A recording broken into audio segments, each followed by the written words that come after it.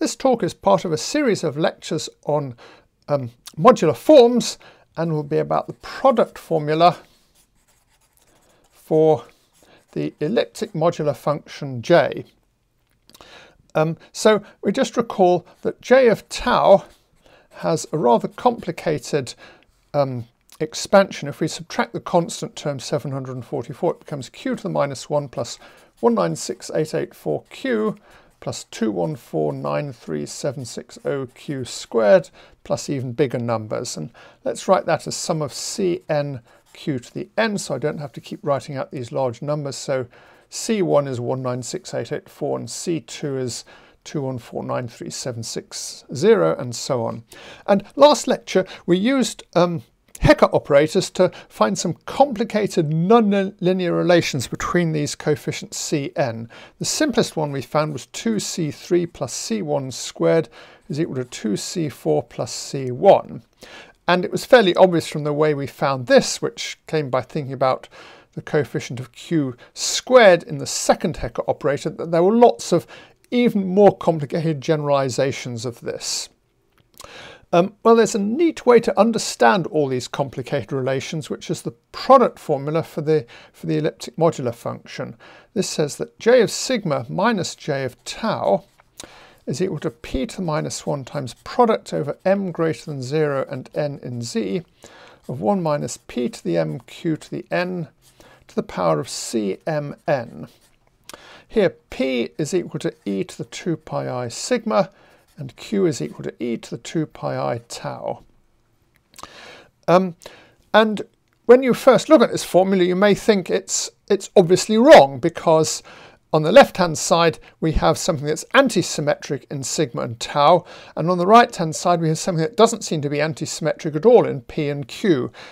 So we better check this first. First of all, you notice that we've got this p to the minus 1, and then we've got a term for n equals minus 1 and m equals 1, which looks like 1 minus p q to the minus 1. And if you write this out, it's just p to the minus 1 minus q to the minus 1, which really is anti-symmetric in p and q.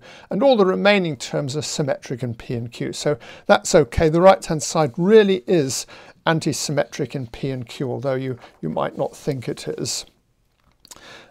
We can write out this a sort of picture of this product formula. So here I'm going to draw the m-axis and the n-axis, and at each point mn I'm going to write the number cmn. So it looks like this. Here we've got a c1, c2, c3, c2, c4, c6, c3, c6, c9 and so on in the top right quadrant, and the bottom left quadrant looks much the same. And almost all other entries are 0, except we've got a factor of 1 here and 1 here, because 1 is in fact equal to c minus 1. So everything else is 0, and all the entries on the axes are going to be 0 as well. And what we're taking a product over is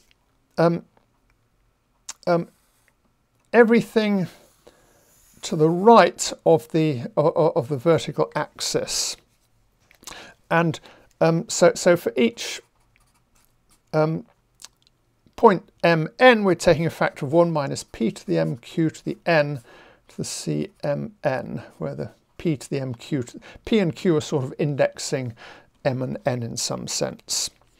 And the formula we get, j of sigma minus j of tau equals p to the minus 1 times product over m greater than 0 and product over n of 1 minus p to the mq to the n to the cmn, is actually very similar to the Weyl denominator formula for a finite dimensional Lie algebra. So the Weyl denominator formula says if you sum over the Weyl group, W, of some sign which is plus or minus 1 times e to the w of minus rho, where rho is something called a Weyl vector, this is equal to e to the minus rho times the product over all positive roots of the Lie algebra of 1 minus e to the alpha times the multiplicity of alpha, which you don't usually notice because it's always equal to 1.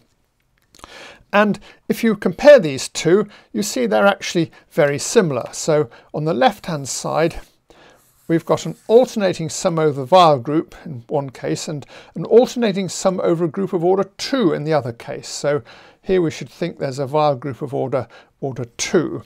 Then we've got a factor of p to the minus 1 or e to the minus rho, which kind of correspond to each other. And finally, we've got this largish infinite product over all vectors that are in some sense positive, so either positive roots or the vectors with m positive. In fact, it turns out the product formula for the elliptic modular function really is a sort of part of a generalization of the Weyl denominator formula. It's actually the denominator formula for an infinite dimensional Lie algebra called the monster Lie algebra. And here these coefficients Cmn are actually the multiplicities of roots of the monster Lie algebra. So you can see it's really huge. These are very large numbers here.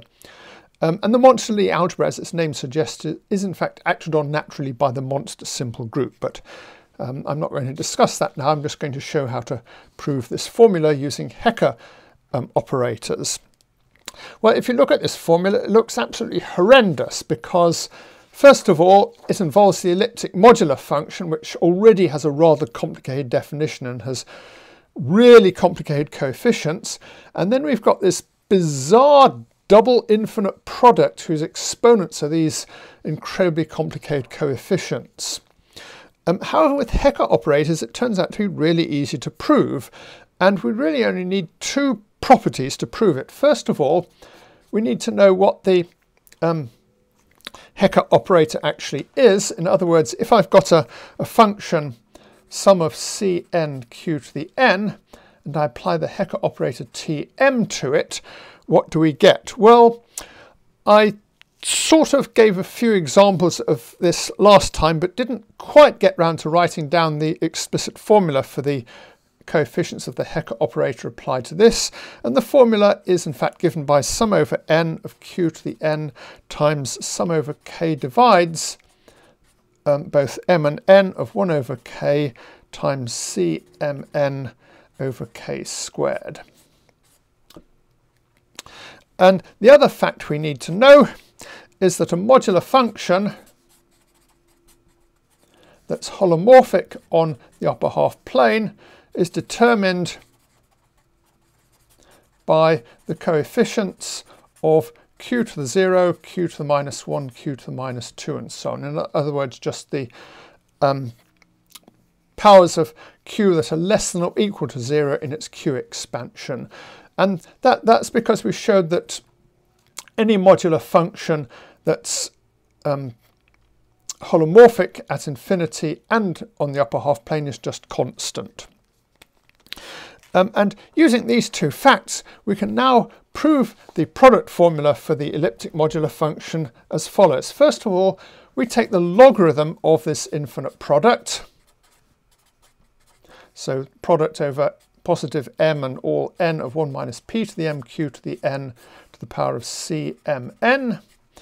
And you know from 1a calculus what the logarithm of 1 plus something is, so we can easily work this out, and it turns out to be the sum over all m greater than 0 and n in z of sum over k of Cmn times p to the mk q to the nk over k. So that's just coming from the expansion of log of 1 minus x. And we can rearrange this slightly by replacing mk and nk by m and n.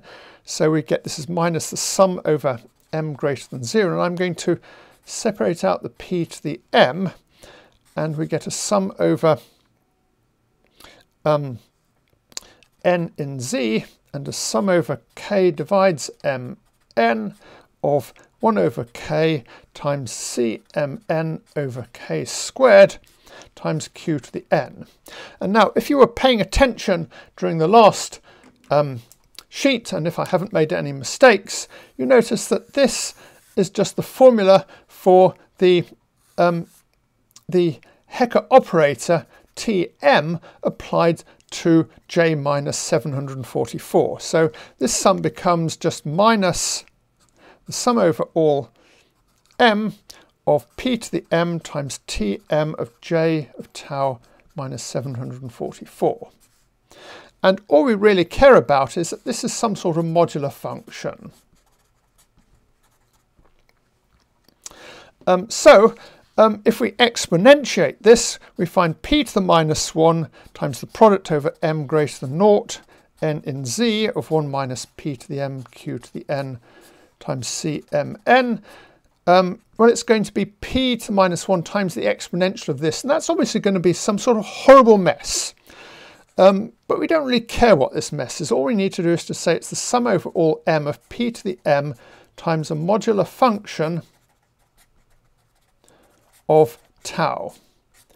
Because here, in this equation, we have a sum of p to the m times a modular function. If we exponentiate this, it's going to be a horrible mess, but all the coefficients of powers of p will still be modular functions, and that turns out to be all we need to know.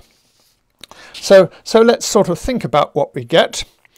Well, let's try multiplying out this massive product, p to the minus 1 times product over m greater than 0, n in z, of 1 minus p to the m q to the n to the c m n.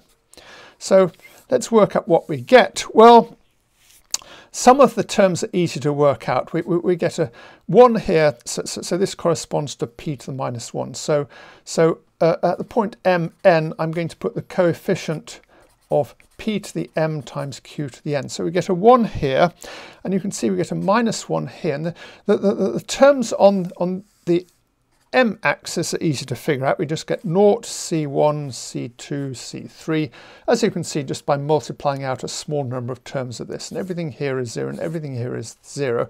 And up here we get some sort of hideous mess. Who knows what this is? It's some sort of incredibly complicated product. But fortunately, we don't really need to know what it is, because these are the coefficients of q to the 0, q to the minus 1, q to the 1, q to the squared.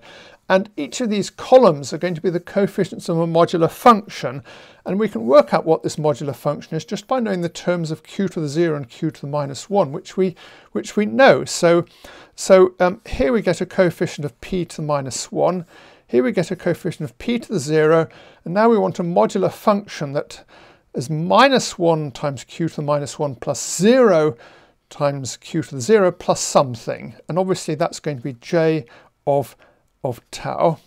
And then we get a c1 times p to the 1 plus, and a c2 times p to the 2, and so on, because all the functions from here on must be constant functions, because all their coefficients of q to the minus 1 vanish.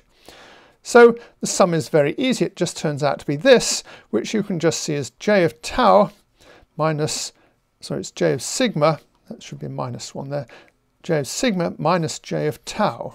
So we've magically worked out this incredibly complicated looking infinite product just by observing that the coefficient of p to the m for any m is a modular function using Hecke operators, and that allows us to identify it explicitly. Okay, so next lecture we're going to be looking at Hecke operators applied to modular forms. So far in the last 2 lectures we've looked at Hecke operators applied to modular functions, which are modular forms of weight 0, and now we're going to look at modular forms of non-zero weight.